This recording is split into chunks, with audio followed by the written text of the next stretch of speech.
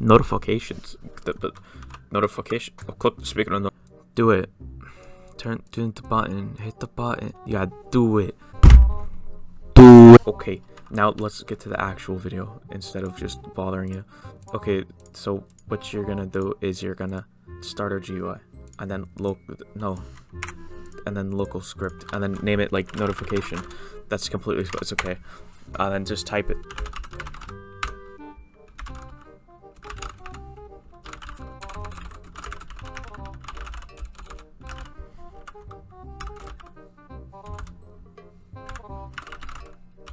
The title is like the top part. It's bigger than the rest. So I'm gonna call this one eat food. Wrong capital. Okay, it's okay. And you gotta do that symbol. It's right next to out. Because a lot of you don't know what utility is or something. And then text, it's just title but smaller. So I'm gonna say you better do it. And then icon is like if you want a picture. If you don't want a picture, just leave it blank. I want a picture of food. Let's find food. Then you see this? You see the little like numbers? Copy them. Then go back to studio, make a decal in your workspace, and then paste it, and then just copy this big old link and put it there. And then that's done. Then duration is how long it's on screen. So I'm gonna make this 7 seconds. And then that's it.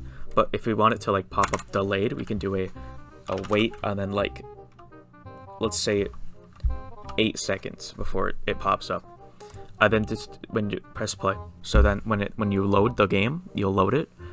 And then you wait a couple of seconds. And then there it is, eat food, you better do it. And then the lady subscribe. Go away. But yeah, anyway. Oh, I should probably tell you how to add buttons. My name is Jeff. So to add buttons, you just go back to the script and add button 1. And then you can do like I did. And then do the same thing. And then do button 2. And you can do like I don't wanna. And then when we go back to the game and we press play again, and then we wait. See, you better do it. I don't wanna.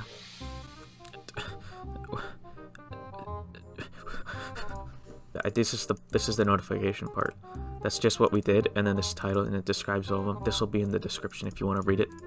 There's no scripts here, but the script is pretty easy to remember. Hey, did you remember to subscribe to